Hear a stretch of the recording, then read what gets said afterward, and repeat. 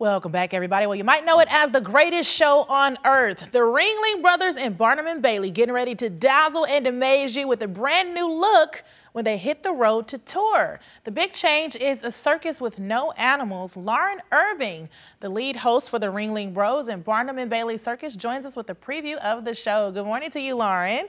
Good morning. Okay, so you guys have some new things that we can expect. Tell us a little bit about how that's going to look moving forward.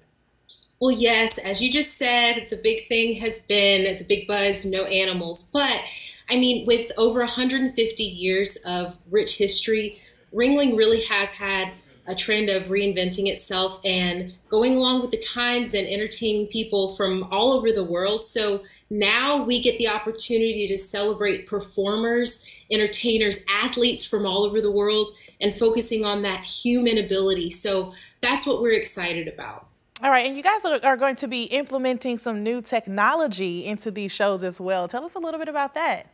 Yes, so along with the dazzling costumes that are to come, there's going to be a lot of never before seen sights. So there's going to be a triangular high wire, there's going to be diagonal trapeze, there's going to be this ultimate trampoline with BMX bikes.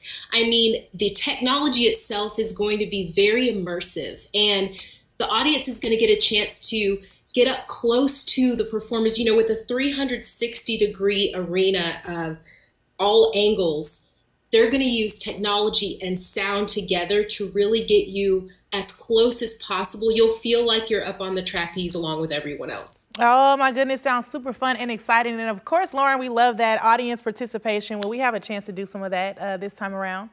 Yes, absolutely. And I think that that's the main focus. I know that there have been years of more of a traditional setup as to what people may think of when they think of Ringling. But this time, and with especially me, there's going to be a lot of up close and personal, a lot of uniqueness. Each show is going to be completely different. So I know that there will be 6 performances. If you happen to go to all 6 of them, they'll all be completely different. And that's because each audience is going to be different.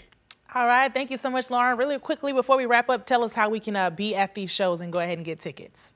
Yes, so if you go to, you can see all the information at ringling.com, ticketmaster.com, where you can get those tickets. It'll be at the Enterprise Center, and it'll be Saturday, December 9th, and Sunday, December 10th. All right. Thank you, Lauren, so much for joining us. If you would like to hear that information again, you guys can go and hear this interview on our website, fox2now.com.